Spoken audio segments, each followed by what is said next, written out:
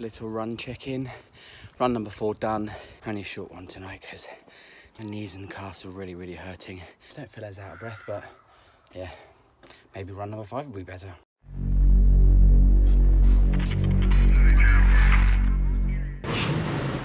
Hello and welcome back to another vlog. It was an extended bank holiday for me. I had Friday off. So me and the brother took the girls swimming and then to the fair in Southsea after for some fun and some ice cream. And then Lisa got home and this is where the fun ended.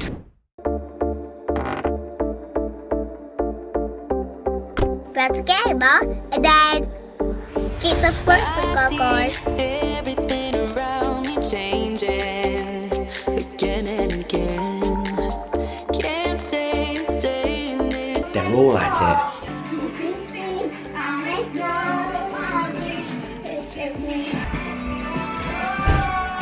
I don't mean the fun ended because Lisa got home. She's not some kind of ogre killing monster thing. No, it's just that she happened to notice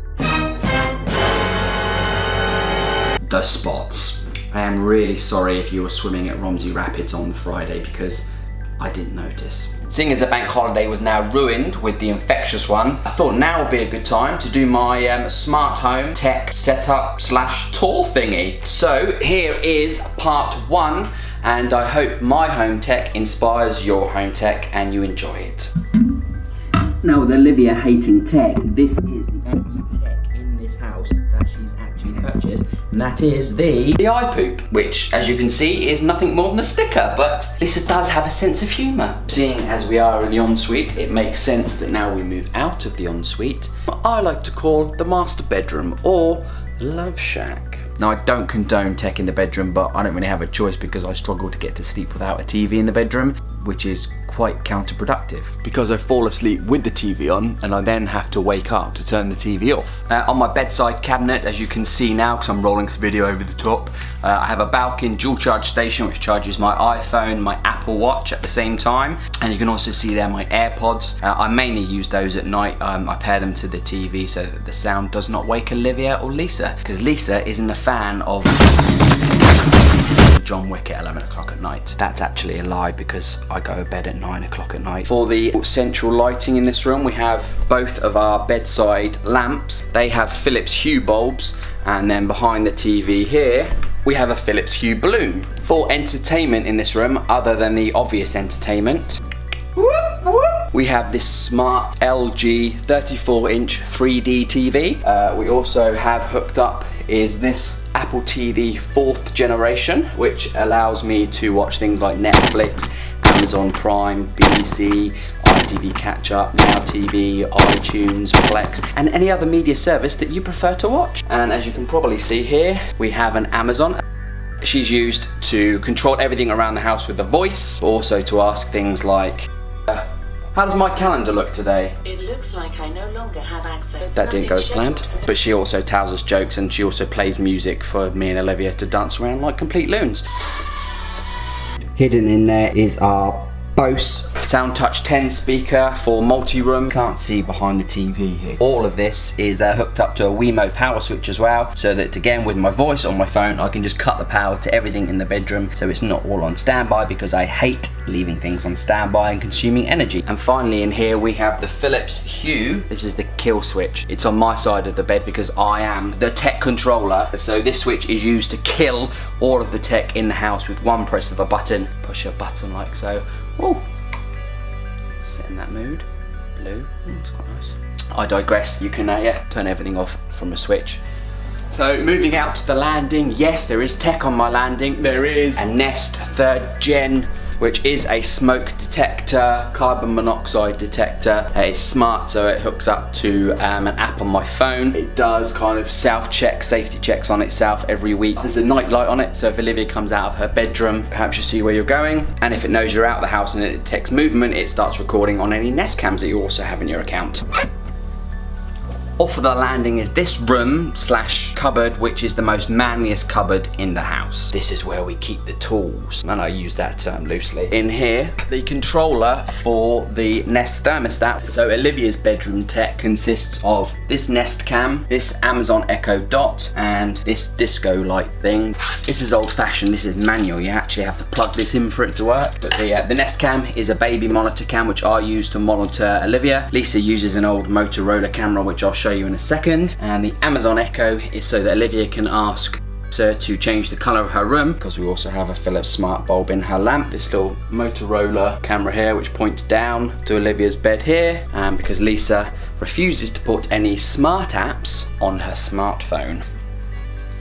This room is the multi-faceted kind of change room, spare room, guest room that we use, and also it's the only room in the house that, since we've moved in, has yet to be decorated. In this room we have a similar tech layout to the bedroom in that we have a smaller TV, Apple TV 4th gen, so that guests can come in here, relax, chill out. We also have multi-room for Alexa, so that we can come in here, get changed, ask Alexa to play some music, what our commute's going to be like, all that kind of stuff. And obviously in this room the obligatory lamp has a Philips Hue bulb in it.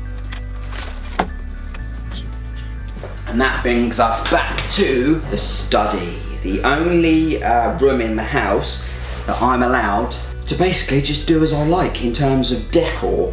So hence why I've got my special edition Superman canvas up in the background there. I don't need to get approval from Lisa to do what I want in this room, hence why it looks the way it does. No Bose speaker in here. What we have in here is the Amazon Touch, which has got like a 7-inch screen with an Alexa built into it. And again, it's for controlling everything over the house with my voice, but also acting crazy and dancing stupid with Olivia.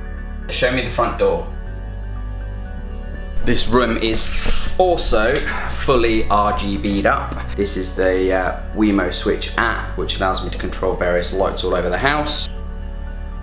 So everything you can see on my desk is connected via this, my pride and joy, the Dell XPS 13-inch super powerful laptop. I used to have a PC at home, I used to have a PC at the office, laptop at home, a MacBook and stuff I used to take to clients, got rid of it all, replaced it all, just with a single laptop which comes everywhere with me now. This laptop is connected via a docking station which is hidden up here in the top drawer, and that controls all of the screens and speakers and that kind of stuff.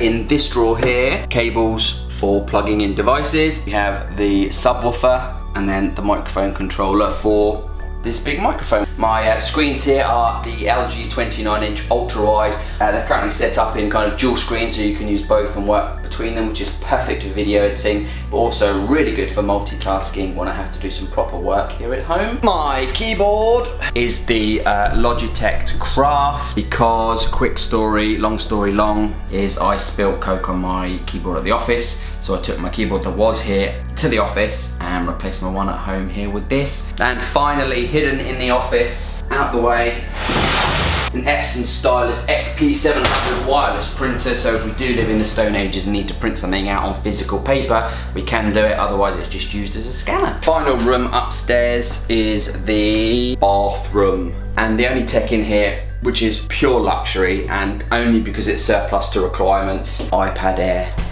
so that I can get in the bath, chill out and watch some YouTube videos for all of 10 minutes before Olivia comes in and kicks me out.